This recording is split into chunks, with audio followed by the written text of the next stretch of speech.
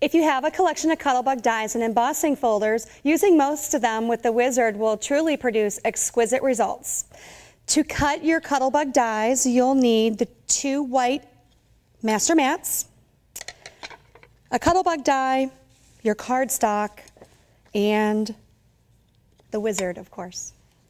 So now we're going to place this mat on top, and we're going to reach around, and we're going to start with the handle of the Wizard toward us, and we're going to roll the rollers in order to engage the mats into the rollers, and we're going to walk that through. Now you'll feel pressure when you are using this sandwich because of the thickness of the dies.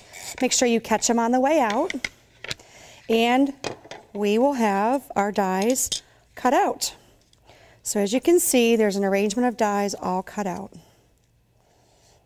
So now what we're going to do is we're going to use a Cuttlebug embossing folder with the Wizard machine.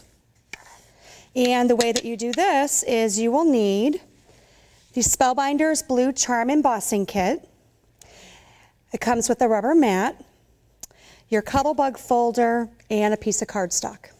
So what I'm going to do is I'm going to put this cardstock in the folder and place this on one of the white mats. You want to make sure this is in the middle of your white mat so there's room for the mats to engage into the rollers. Place your tan mat on top. This is just more for space, holding space.